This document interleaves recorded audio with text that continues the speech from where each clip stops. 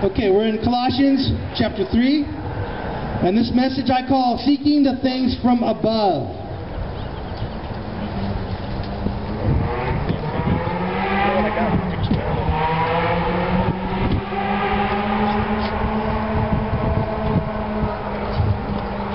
Okay, we're starting in chapter 3. I'm going to say a quick prayer. Father God, thank you for your living word that divides the bone and the marrow, the spirit and the soul, and discerns the thoughts of our hearts. You're the only one, Lord, that knows our true heart. So we don't have the right to judge anyone because only you know someone's heart. I pray you'd speak to people out here through your living word, and that we leave here a little better than we came. Because we'll never be sinless until we get there to heaven, but we can sin less every day because of the power you give us by your Spirit. And I pray in Jesus' name you bless everyone here. Okay, verse 1 in Colossians 3. Therefore, if you have been raised with Christ, keep seeking the things above, where Christ is, seated at the right hand of God. Keep thinking about things above, not on things of the earth. For you have died and your life is hidden with Christ in God.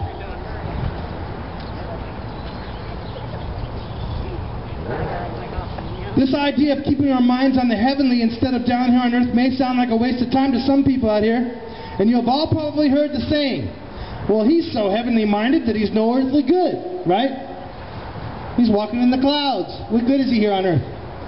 This is probably why Paul starts by saying, if you have been raised with Christ, before he said it. This means you've been born again into the family of God by trusting in his resurrection from his death on the cross and actually following his teachings. For any of this to make sense. And I'm going to give a scripture that supports that. 1 Corinthians 1:18 says, for the message about the cross is foolishness to those who are perishing. But to us who are being saved, it is the power of God. Amen? You see, we have to humble ourselves and realize there's a higher power than ourselves and a higher standard of living and morality than what we can do ourselves. This allows for God to work in us and through us. And the brother of Jesus has something to say about this in his book, James. Chapter 4, verse 6, in James it says, God resists the proud, but he gives grace to the humble. We put a wall between us and our understanding of God if we don't humble ourselves before God and let him take care of our sin by the blood of his only son, Jesus. So if you really desire a true relationship with God and want this message to make much more sense, just accept now the offer of his son's blood for your sins and receive salvation. We can even find the gospel which is the how and why of getting saved or becoming born again in the Old Testament. Like I said, we're going to do a little Easter segment here in Isaiah chapter 53. I'm going to read that to you. If this Isaiah passage in the Old Testament, which has the gospel in it, you can get saved through the Old Testament too. It's got the gospel. We'll give you a chance in the middle of my message to get saved so it makes more sense.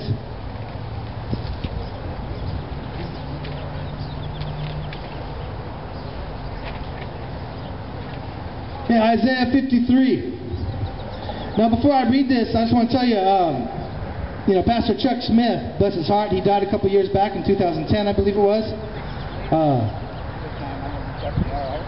The guy his son-in-law is now head pastor, and he was in Israel with a group of people from church. He took them to Israel, and while they were on their tour, they had a Jewish tour guide. And Pastor Brian read some verses out of Isaiah 53. And the man thought they were reading the New Testament. It describes Jesus' death so accurately, he swore that it was the New Testament, and he was blown away when Brian told him, this is out of your Torah. This is out of the Jewish Old Testament that I'm reading. So a lot of times they don't focus on that because it's got Jesus in black and white, easy to understand in it. And I'm going to go ahead and start by reading Isaiah chapter 53. It's got the gospel in it. How we're saved by Christ's death on the cross. Okay, Isaiah 53, verse 1. Who has believed our message? To whom has the Lord revealed his powerful arm? My servant grew up in the Lord's presence like a tender green shoot, like a root in dry ground. There was nothing beautiful or majestic about his appearance, nothing to attract us to him. He was despised and rejected, a man of sorrows, acquainted with deepest grief. We turned our backs on him and looked the other way. He was despised, and we did not care. Yet it was our weakness he carried. It was our sorrows that weighed him down. And we thought his troubles were a punishment from God, a punishment for his sins. But he was pierced for our rebellion. He was crushed for our sins. He was beaten so we could be whole. He was whipped so we could be healed. All of us, like sheep, have strayed away. We have left God's path to follow our own.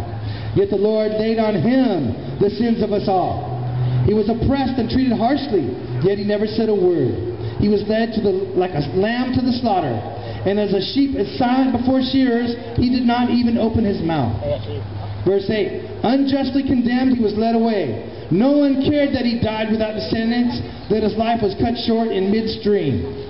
But he was struck down for the rebellion of my people.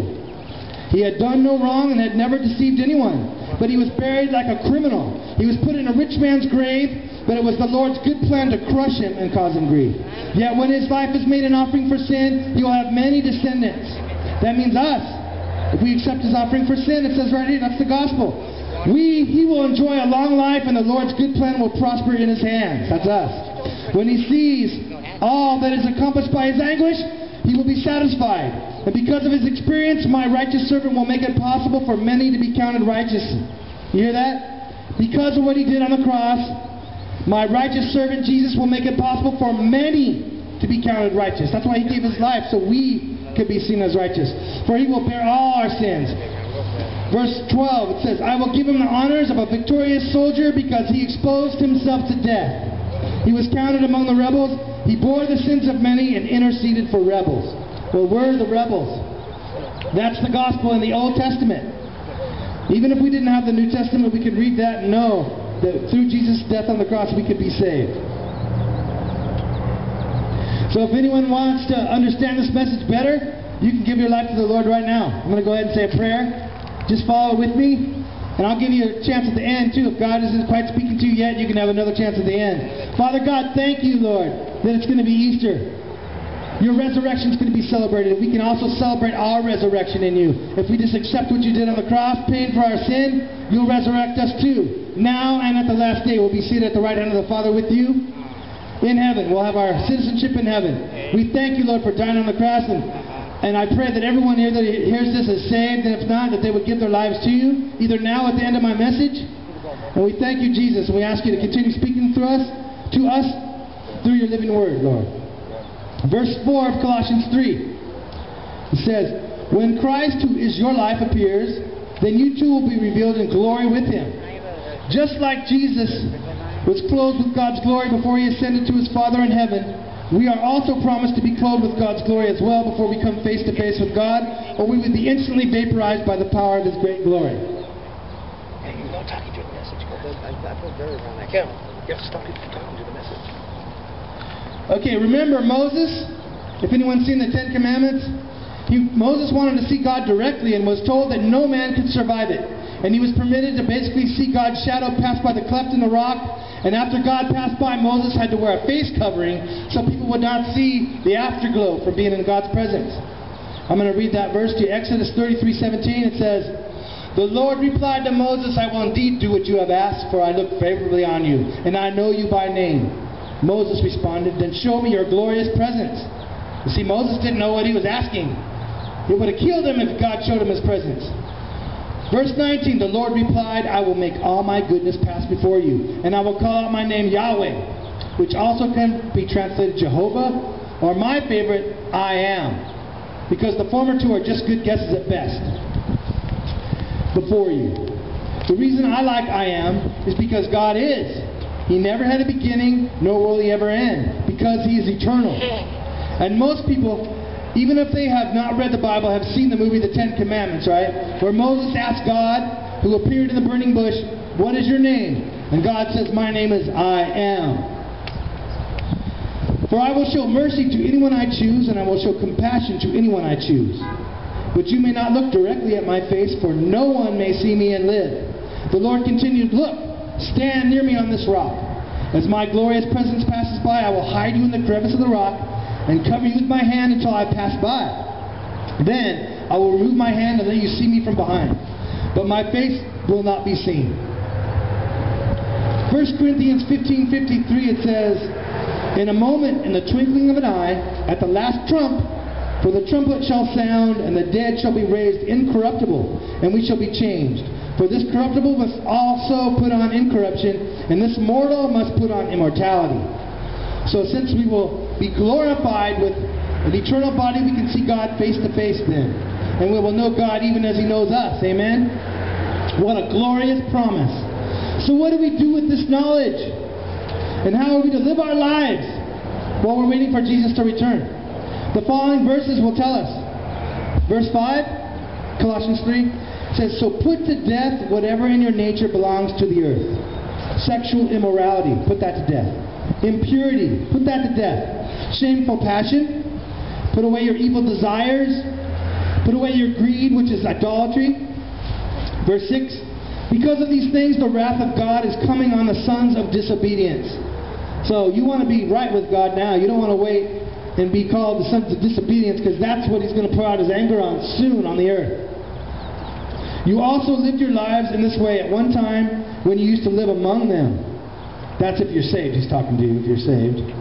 But now, put up all things such as anger, put away rage, put away malice, slander, abusive language from your mouth. Verse 9, Do not lie to one another, since you put off the old man with his practices, and have been clothed with the new man that is being renewed in knowledge according to the image of the one who created it. That would be Jesus. Amen?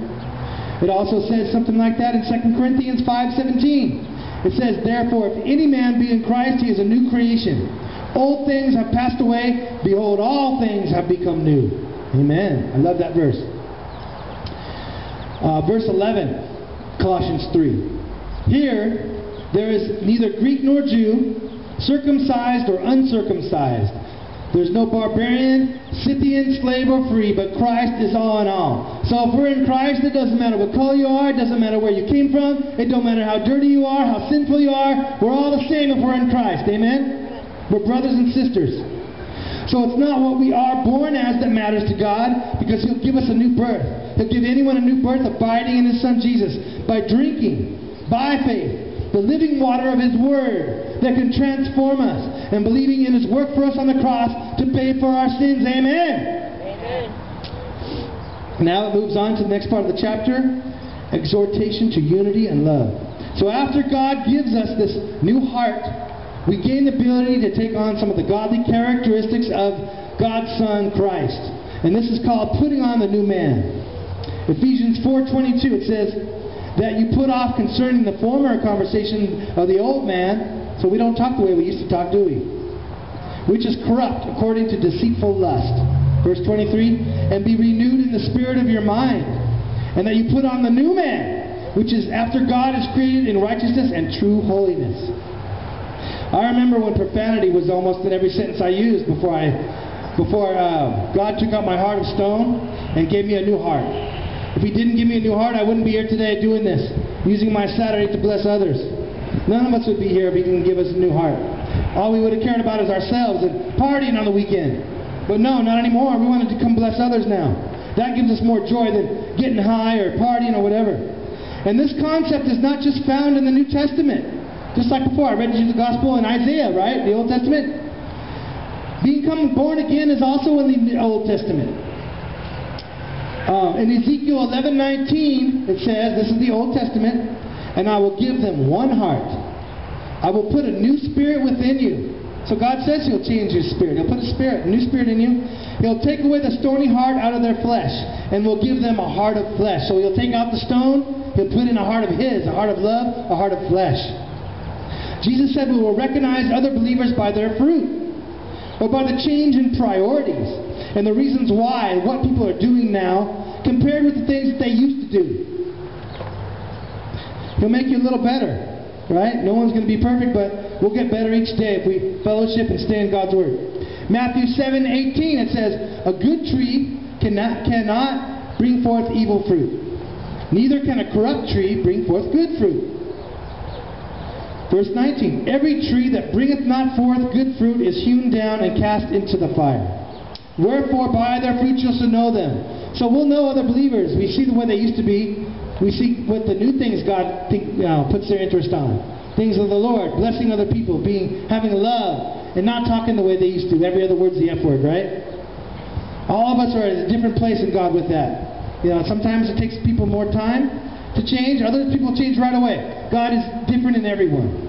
But we're all getting changed for the better if we're seeking Him.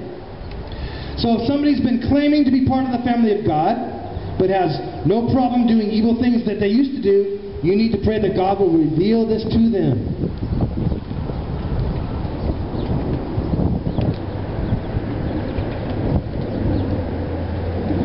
And try to stay clear of them so God can restore them back, so God can work in them. If they were ever truly given a new heart, God will work in them, bring them back into the family of God. The following verses are what we should be seeing in a child of God's life after God puts on the new man or woman for them. After He changes their heart, these are the things you'll see in someone's life. Colossians 3 verse 12, it says, "Therefore, as the elect of God, holy and dearly loved, clothe yourselves with a heart of mercy." See, He'll give us a heart of mercy. Kindness. You'll see some kindness in someone. Humility. You'll see people being gentle and patient. Verse 13, bearing with another, forgiving one another. So you help someone go through the problems they're going with, right? You forgive them. If someone happens to have a complaint against anyone else. Just as the Lord forgave you, you also forgive others. You forgive them. Verse 14. And to all these virtues add love, which is the perfect bond. Verse 15. Let the peace of Christ be in control of your heart. For you were in fact called as one body to this peace. You can't have peace if you don't have God, right? That's what gives you peace. Remember it said, I read in Isaiah 53, the chastisement of our peace was upon Him. So if He wasn't chastised, we couldn't have peace. Because we couldn't be restored to God without His Son. Without His Son's sacrifice. And be thankful, it says. Verse 16, let the word of Christ dwell in you richly, teaching and exhorting one another with all wisdom, singing songs, hymns, and spiritual songs, all with grace in your hearts to God. And whatever you do in word or deed, do it all in the name of the Lord Jesus, giving thanks to God the Father through Him.